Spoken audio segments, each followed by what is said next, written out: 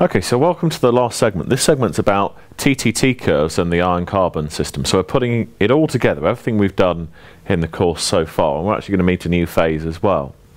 So in the previous segment we looked at the iron-carbon phase diagram, particularly at steels. Steels are things that enter the austenite phase field at temperature, that are all gamma at some stage in their processing. And most steels are hyper-eutectoid steels, so they're to the left of this eutectoid point. So if you take a steel somewhere between this pure ferrite 0.02 weight percent carbon and 0.8, you take a steel here, say, then as it cools at temperature up here, it would be in the all austenite regime, something like this, say 3 austenite grains. As it cooled down, as it hit this point here, then it would start to transform to ferrite, and you'd probably grow ferrite on the grain boundaries. So that would be alpha ferrite, and that would be your primary ferrite. And as you grew down, as you came down in temperature to the eutectic temperature, also eutectoid temperature of 723 degrees, the amount of ferrite would grow and its carbon content would increase slightly. And then as you came down through that, the remaining austenite there, that would at that temperature have the composition of the eutectoid composition, and that would transform to alpha and Fe3C. And in fact, we've seen before, then the fractions of alpha and Fe3C in that pearlite microstructure that forms would then be fixed. And they'd be fixed by the phase diagram by doing a lever rule between 0.02 and 6.7, with the composition of the austenite being 0.8. So that's our pearlite of alpha and Fe3C. So that's what happens for slow cooling. Now, if we go to higher cooling rates, then we see something different. So we see a curve that looks a bit like this. So you have a curve of cooling rate against time, and temperature against time, and something that cools quite slowly shows this pearlite microstructure that we've seen so far. So it's forming the equilibrium microstructure. And something that cools fast forms a different microstructure, and that microstructure consists of these very fine spiky laths called Martensite, and they give rise to a very strong material. And Martensite is a different phase. It's a new phase that we haven't seen before, that doesn't appear in the equilibrium phase diagram. So it's worth asking what that phase is and how it comes to be. So if we take our austenite, it forms by a crystallographic transformation from the austenite. So I'm going to draw out our austenite unit cells. So we draw an FCC unit cell because the austenite is FCC. Viewed from above, of course, an FCC unit cell consists of atoms on the corners, one on the top and bottom face center, and then one's at a half on all of the face centers there. So there are my atoms on my corners there, and then I have my atoms on the face centers. There's the one on the top, there's the one on the bottom, there's the one in the back, left, front and right sides. So that's my austenite. Now if I take 2 unit cells of austenite side by side, there's one there. So there's my next one. There's my next unit cell over, and that'll be something like that. And again, I'll have my atoms on my corners. I've already got the left edge. I've got my atoms on the top, bottom, left one's already there, back one, right one, front one.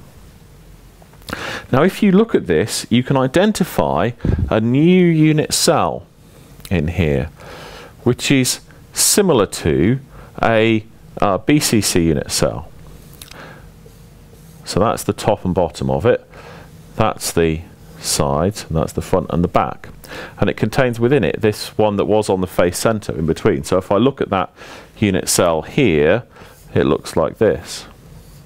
So it's got atoms on the top and bottom corners, and it's got 1 in the middle at a half. And that then, that has a length here, this length here is this length here, and that's √2/2 times the FCC lattice parameter. But of course its height here is just the same as the FCC lattice parameter. So this is a tetragonal cell. So this is in fact a body-centered tetragonal. So it's body-centered tetragonal, BCT unit cell, with its A equal to B equal to 1/√2 of the FCC lattice parameter, and its C is equal to A of FCC. And that's then just a new way of viewing the austenite phase. And this is called then the Martensite phase. It's actually called alpha Martensite. Now, it's related to the BCC phase. So the BCC phase is then the same, atoms on the corners, atom in the middle of the body, but it has A is equal to B is equal to C. So this is a way of forming something that's nearly BCC without it actually being BCC. And what happens when you form martensite is that you shrink this new tetragonal cell a little bit in the C direction, a vertical direction there, and expand it in the other two, and there's also a bit of a shear. So you have a shear and some expansions and of A and B, and a contraction of C to between this body-centered tetragonal cell and this perfect BCC cell of the alpha phase. And our martensite is somewhere in between those two. So martensite is somewhere in between the FCC cell and the BCC cell. And the martensite, if you like, is a metastable intermediate position in between the austenite and the ferrite. And that's the new phase we form by fast cooling. It's got some of the way there towards forming our final austenite. In terms of composition, it's got the same composition as the original FCC. So if there was some carbon in this FCC, say there was some carbon in the interstitial point there, that would end up in the interstitial point in the BCC cell as well. So this can happen without diffusion. So martensite characteristically has a couple of things to say about it. It consists of, it's a shear transformation. It happens by shearing the austenite, and it's diffusionless. It happens without any motion of the atoms, even of the carbon atoms. So that's what martensite is all about. And that's what this new phase is that we saw in that micrograph. And so when we quench, when we cool very quickly, we see this martensite phase, this martensite microstructure, and it's very, very hard. It has an enormously large hardness, and that's what's shown in this figure.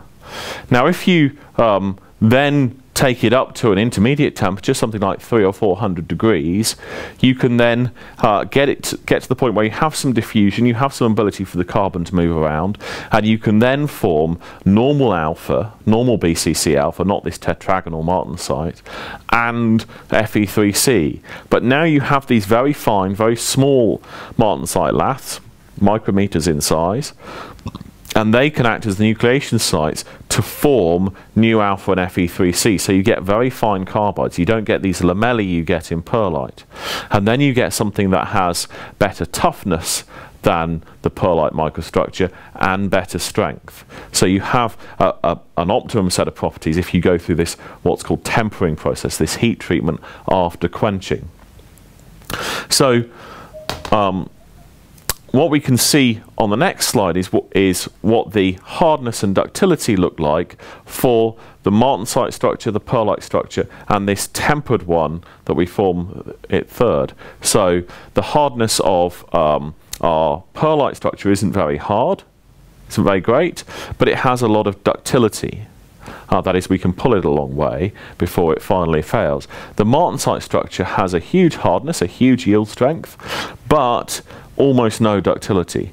Therefore, it's not a very attractive engineering material because it doesn't have much resistance to fatigue, it doesn't have much resistance to plastic deformation.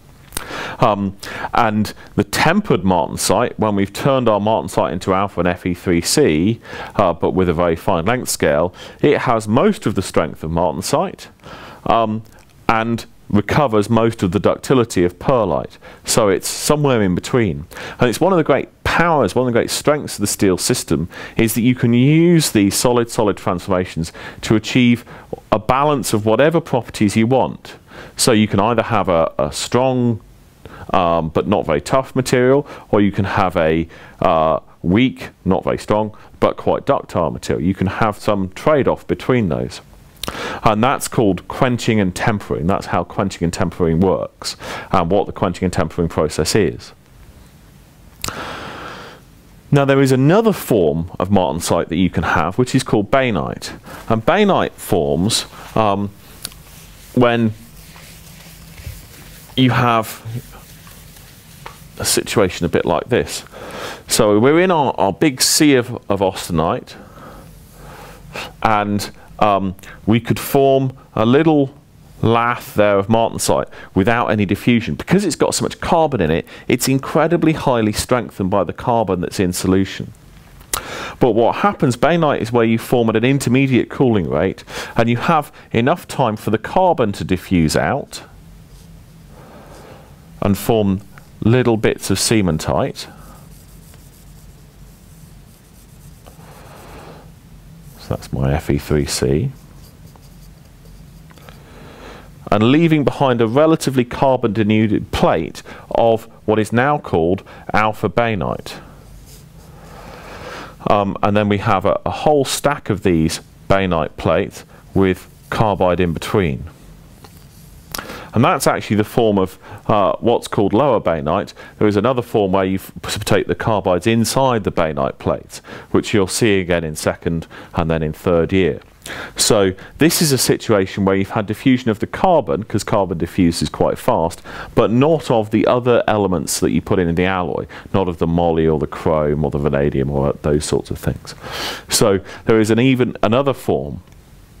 And when you see, if you go to someone like Sheffield, they will teach most of metallurgy actually through the vehicle of steels, of the steel system, because almost all the phase transformations you can ever have to play with exist in steels, and therefore give you rise to a number of different microstructures which you use in engineering them. They're a very steels-focused department, a very steel-focused university, because Sheffield is Steel Town, it's the cradle of steel. Here we will use a number of other systems, but so it shows you the power of the iron-carbon phase diagram in the steel system is that you can play all these tunes with different microstructures and different forms. So in the next part of the segment we're looking at applying TTT diagrams to steels. So we saw before that we could form a so-called time-temperature transformation diagram. So we'd have temperature on this vertical axis, and we'd have time, or probably the log of time, so a log of seconds on this axis, and then we'd have the amount of transformation plotted in the diagram. So we'd have here our eutectoid temperature, above which it's all austenite. And if we cool quite slowly and cooled for long enough, we'd form some perlite at some volume fraction. And if we waited longer, we'd get some volume fraction of 90%, say. And that's what we saw before. And up here, nucleation was hard. We had no delta G. Down here we've got lots of delta G, lots of thermodynamic driving force, but diffusion was difficult. And so we've got lots of driving force down here, but we don't have any mobility of the atoms. So we see this sort of TTT diagram where at some intermediate amount of undercooling, then the transformation goes fastest. Now, the next thing we can see is what happens in a steel where we plot this on a steel. So for a steel, we have a TTT curve that looks a bit like this. We have a TTT curve that looks like that.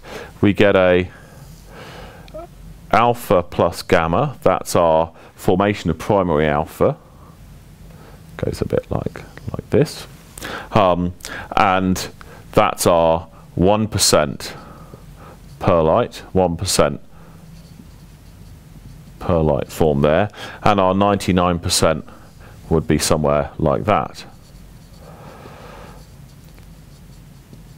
So that's what the TTT diagram looks like for something where you've also got some alpha primary forming. So this is our transformed alpha plus Fe3C in both a primary ferrite and a perlite consideration. So here you've got untransformed austenite that has been supercooled, and at some temperature that's low enough you will get that transformation to martensite without any diffusion. If you have enough supercooling, the martensite phase, although it's thermodynamically not the stable phase, becomes the one that becomes possible to form. You've got enough driving force that you can form a non-equilibrium phase that's lower energy than the austenite is at that temperature. So this is called the martensite start temperature. So that's called the martensite start temperature. And that's the point at which you start to form martensite from the austenite that's retained. So we can look at what would happen if we cooled this. So we could cool this down, and if we cooled this down like this, it would all transform to martensite. There might be a martensite finish temperature here as well, where we'd have some amount of austenite and retain martensite. And that might or might not be above room temperature. You can design the steel to have the martensite start temperature be above room temperature and the martensite finish be below, and then you'd have an austenite martensite structure, say, at room temperature.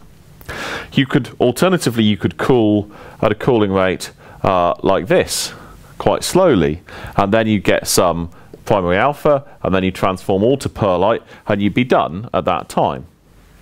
Or you could go somewhere in between. You could cool it for some time, form some perlite, and then quench it to martensite. You could do something like that. So those are the sorts of games we could play. Now, we can not only play with the cooling rate, we can also play by alloying with this TTT curve. We can shift it to longer times by alloying. In particular, if we add slow diffusing elements like molybdenum, if we add moly, we can push the nose of this curve to the right, which means it's easier for us to cool and get martensite, which means that the steel is easier to get into that very hard condition, so it's more hardenable, so-called. So that's the sort of thing we can do. So one thing it's worth looking at then is what's the effect of carbon on the martensite itself. And then we'll come back to the TTT diagrams again. We'll start to build a picture of how of martensite behaviour. So at very low carbon contents, you don't have very much solution strengthening of the martensite, and so it's not that hard. And its martensite start and stop temperatures are then very high, way above room temperature. So martensite start is something like 500 degrees C. Once you go to higher and higher carbon contents, then the martensite gets more and more hard because you've got more and more carbon atoms giving you solution strengthening, which you'll study later in this course. And that lowers the martensite start and stop temperatures because the martensite having more and more carbon in it is very unfavourable. It favours then the austenite. So you lower the martensite start and stop temperatures. And at some point, of course, you reach the eutectoid point at which you would start to have a mixture of martensite and austenite, well, near the eutectoid composition, sort of something like 0.7 carbon, at which point the martensite stop temperature goes below room temperature, and you start to have a mixture of the two phases.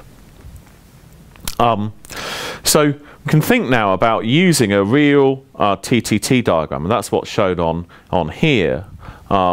Here we have a real TTT diagram for a steel, and we can see there that it's got the same curves that we had before: a Martensite start and stop, a Martensite start that's something like 220 degrees C, and a Martensite stop of something like 110 degrees C.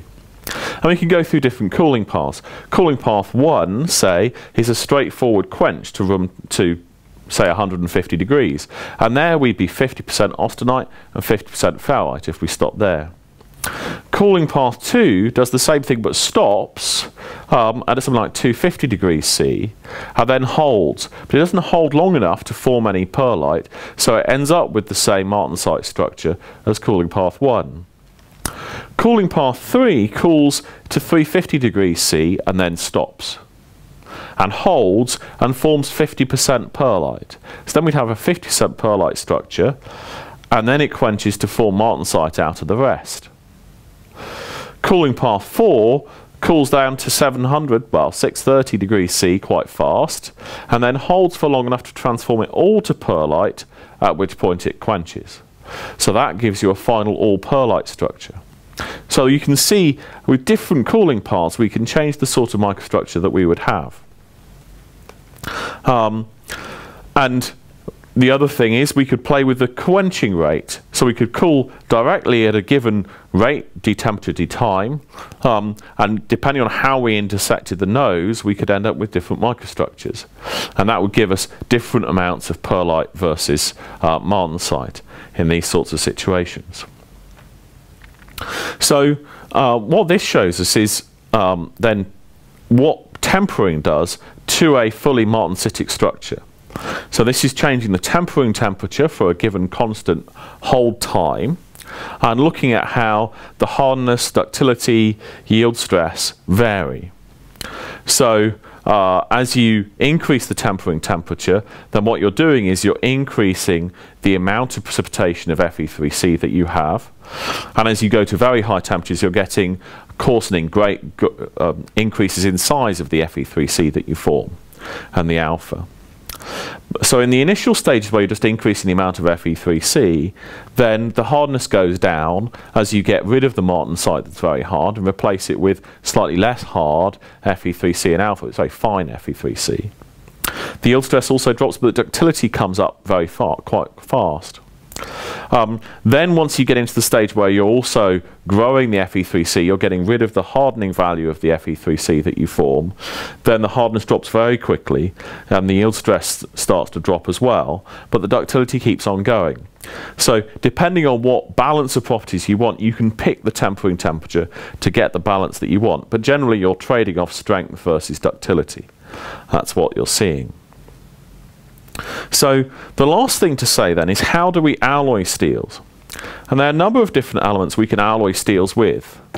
We can alloy with molybdenum or moly, manganese or molybdenum, and those are substitutional elements. That is, they go in, they replace iron in the crystal lattice, and they tend to slow down reaction rates. So they slow down diffusion in the material. So they slow down the transformation. They push the TTT curve to the right. So they mean it's easier to get Martensite. So that means it's easier to get it into that hard condition. So they increase what's called the hardenability of the steel. Then we have things like silicon, and silicon's quite a funny one because it slows down the coarsening of cementite. So it slows Fe3C coarsening. So when we're in our tempering process, so i.e. tempering, what it does is it slows down the drop in strength when we're going through that tempering process. So it makes it easier to control tempering. So you're more forgiving in your furnace for exactly how long you temper it for. And then we have a whole bunch of other elements, chromium in particular, which you quite often put in for corrosion resistance. Moly also does this, titanium, vanadium, and tungsten in particular. And they form carbides. Like tungsten carbide is the cubic carbide. They give you another carbide, not Fe3C. They're not promoting Fe3C, but they're promoting their own carbides that can go in there to give you more strength. So they also, the carbides then slow down grain coarsening. So, and they don't coarsen very fast. So they have quite high temperatures to form them, 500–600 degrees, but then give you high temperature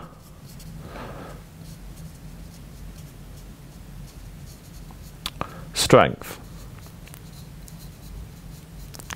So these Fe3C carbides, if you want to use your steel at 500 degrees, then they'll be not very useful because they'll keep on coarsening and the strength will disappear. These guys, these things like tungsten carbide, titanium carbide, will persist even for elevated temperature applications. So they tend to be used for things like steam pipes in power plants and so on. So those are the sorts of elements we use and how we use them. These also push around the phase boundaries in the iron-carbon phase diagram. They move around the transformation temperatures in ways that we have to account for when we're processing the alloys. But there are a lot of options we have in alloying steels, which are the whole joy of steel metallurgy is all of the different options we can use and using those to develop a steel with the properties that we want. And as I say, you can have strengths all the way up to 2 gigapascals in a steel and all the way down to 300 megapascals with differing amounts of corrosion resistance or